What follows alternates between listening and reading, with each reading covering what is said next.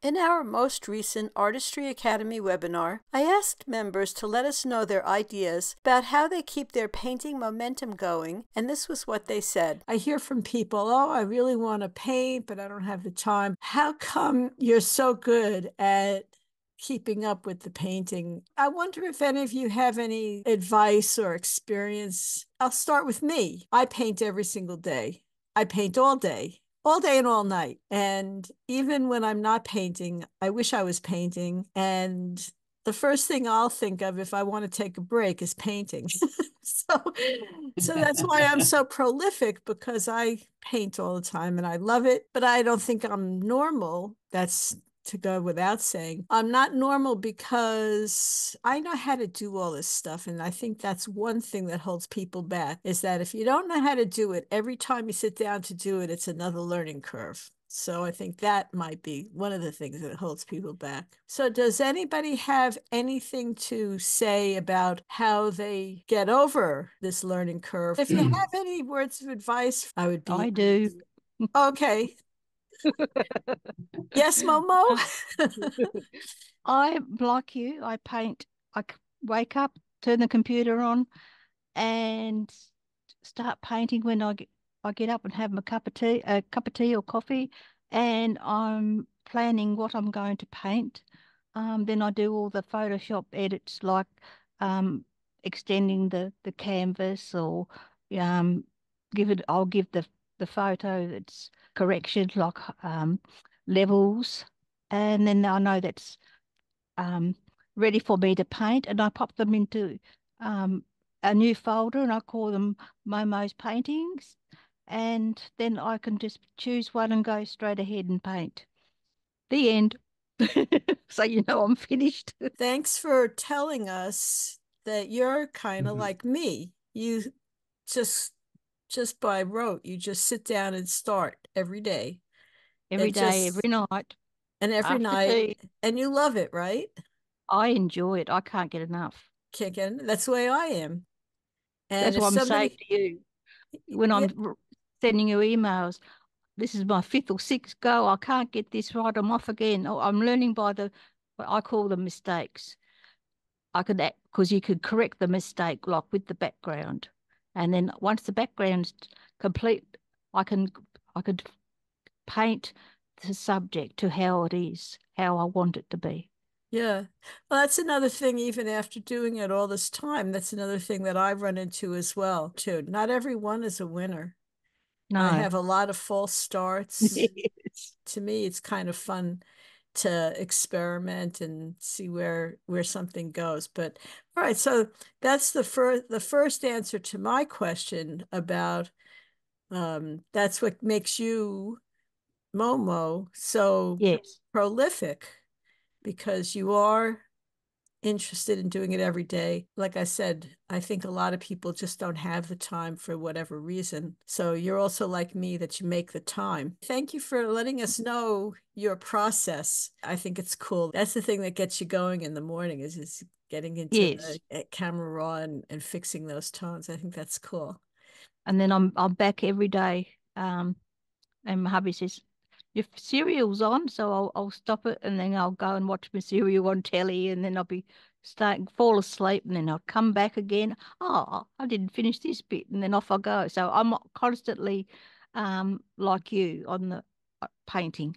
That's the way I am too. And Hmm. it's interesting too, because even with the painting, I'm not always just starting over. If I'm working on something, and I work on things for days, and sometimes, at 4 in the afternoon, something looks one way and it's just not coming together the way I want it to. And I'll go grocery shopping, and I'll come back and I'll go, oh, this is what I was supposed to do. And then I'll Yeah, paint you on have it a some break. more till 8 o'clock. Hmm. I'll paint in spurts like that, because I find that when you walk away from something, you get an See it idea of different. what you should do next. So Hmm. maybe that would help people too that aren't able Walk away to, and then yeah, come walk back. away and come back. Maybe that's another suggestion.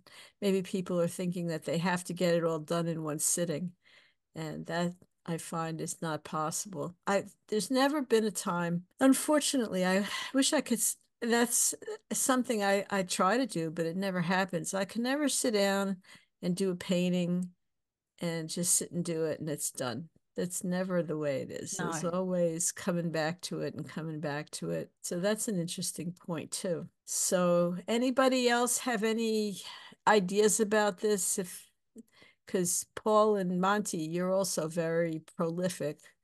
Is there any kind of thought that you have that might encourage people to paint more? Is there anything that you find about painting that keeps you doing it? I'm not very disciplined, but I do like to, I sort of go in spurts. So I'll do a whole bunch, but I never finish anything. I have all these projects started.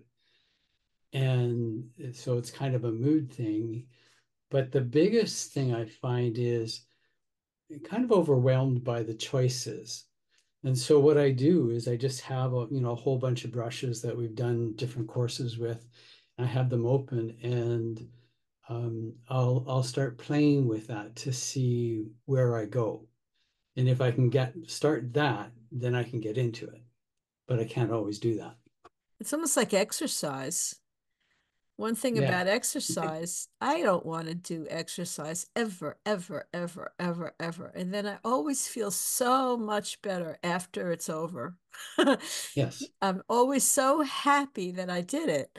So there is that like getting started, starting up the engine part where you just are not Yes. motivated and you don't feel like it. But if you make yourself do it, maybe that's another thing that people, because I definitely can relate to that too. I mean, you put it off because it is, and you said with all the choices and everything, it's overwhelming. It's not, I guess people want to think that there's that like somebody who's been doing this a long time sits down and does it. But actually there's a lot of that trying to start the motor the beginning of every painting. And that's another thing that actually cracks me up Hmm.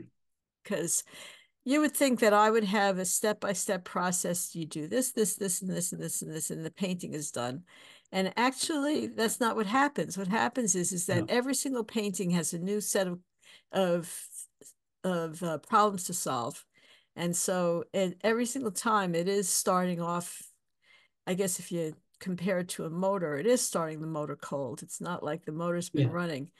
And it's not always easy, but it is like exercise that if you make yourself think about it and try to work on it, it is more pleasurable than if you just keep putting it off and it's that nagging feeling in the back of your mind when you're doing something else. Gee, I should be painting. So that's Yeah. And interesting sometimes it's too. so easy and sometimes it's not. I don't know. And when it's not, you just keep going anyway.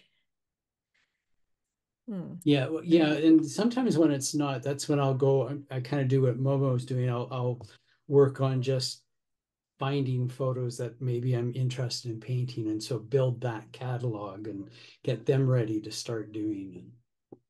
Well, that's something And I sometimes do that also, helps. because that gets you interested. And I'll tell you what also gets Yes, me interested is I just have to look at paintings online and I get all motivated all over again to do my own. So I you've find, talked about that, and I've done that more than I used to, and yeah, that helps a lot. yeah, that helps. Okay, well, thank you. Thank you, Momo and Monty. Paul, anything else that you want to think about saying for people to get them motivated to paint that you have found? Well, I'd like to tell what I've experienced because of the time of the year we were in the great Northwest, June, July, August, and it was gardening, gardening, gardening, helping, helping, helping. I had to finally declare, and I sent you that note, Karen. You got to give me Tuesday, Thursday, and Saturday. You can quilt, meaning my wife, you can quilt anytime you want. You just up and do it. But I can't just up and do it because you're having me do this and that. And that isn't to say that's bad. It's just that it's the way it is, and you got to help. So, being that I finally said that, and I don't remember when I sent that note. I think it was July or August. Made a big difference. And so, oh, it's Tuesday. Oh, you going to go paint? Yes, I do. So I sit down, and it may be only an hour, it might be 3 hours. Oh, really? Yes, because you get involved, and as you know, you get into it. And that isn't quite right. Oh, well, let me do it. Oh, yes, this is better. And then you go on and on. But I did pick 3 days, Tuesday, Thursday, Saturday, and that I could. But speaking of the Great Northwest, so the garden's done. And what happens in the Great Northwest? It rains. It'll start raining in the next week or two, and it ain't going to quit until, oh, I don't know, March. So you get a lot more things done inside. I may have more time. Hello. And my wife will make more quilts, and I'll be painting while I'm painting on my makeup while she's doing her quilts. By the way, she has 19 quilts done. Really? That's cool. So Okay, I really rambled. thank you. That's interesting. So now we have three specific things for people to think about. For Momo's suggestion, although it wasn't really a suggestion, it's just the way she does it. She just focuses on what she loves to do when she sits down. And that's maybe something for people to think about. I'll tell you, I can relate to that because I said that I'm not a photographer and it's not the camera raw that I'm starting with. But what I do is I get started by not painting anything. I like to doodle. I like to just pick up brushes and just see what they do and just paint with them and just mush color and mush texture around. And I find that is very freeing. Maybe not be so intimidated that you have to paint this painting. To just sit there and just give yourself, it reminds me of being like a child and finger painting, and you just sit down and just smush the paint around. And how much fun was that? I mean, you know, I love to just sit there and smush paint around, but Momo loves to sit there and fiddle with camera raw settings, which is perfectly cool. But the theory then would be for someone who's having trouble getting started, just do what you love about it and just get started with something. And then Monty's suggestion is sometimes it's hard to get started, sometimes it's easy to get started. Just get started. Just don't think about how you said about the choices and how it can be so overwhelming, and it's almost like just shut your brain off, just go, just sit there and just do it. And then Paul's interesting suggestion was, for the people who, because I know people are busy, for the people who feel very busy, just give yourself a schedule. I'm going to paint every Tuesday at 6 p.m. and that's it. And you said even if you get an hour in, at least you've gotten an hour in. And I think that's a good thing to think about as well. So I appreciate you guys letting us in on your thinking about painting. That was very interesting. Thank you guys. Anybody else have anything else to add? It looks like you do, Myra. Hi, Myra. How are you? Yes, I do. Hi, fine. I Good. hope everyone is well. Yeah, my problem is time crunch Yeah. because I work. But, however, no, I don't like to work, but however, um, I find that if I have a journal, like, I'm going to be doing this, I'm going to be working on this painting, and I write down, or even a lesson, I write down what I have done and write down what I plan to do for the next time that I have a little bit of time. I get to it. I get to it. I know where I'm at. I don't have to think, okay, did I leave off? No. So that's the only thing. That's a great point. And I do the same exact thing. I also have a journal, and I actually I started, it's a journal slash to-do list, and I actually started because I was thinking of things that were flying out of my head. And it's just like you just said. And then I would look back and say, there was something I wanted to do. What was it? I don't remember. And if I've always had fleeting thoughts about everything I want to do. And it's true. If you just, I have a to-do list that's a million miles long. And I do, I keep putting on it, this is what I have to do. This is next, this is next, this is next. And that's another excellent way, I think, to get motivated, because you look at what you thought of doing and you say, yeah, I really do want to do that. It's not something I don't want to do. It's something I really want to do. And so you try to figure it out. So yeah, you're working, so it's hard to find the time. But what did you think about Paul's thought that maybe you could just tell yourself, okay, 1 hour on Saturday at such and such a time is when I'm going to do it. Does that work for you?